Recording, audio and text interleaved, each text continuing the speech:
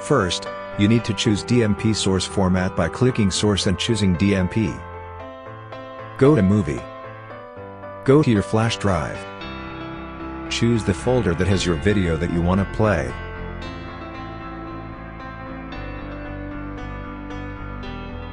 Go to the video you want to play.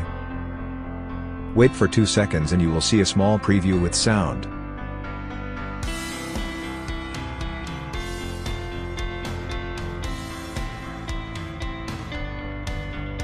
If you want to play it in full screen mode, all you need to do is to click on Source button again.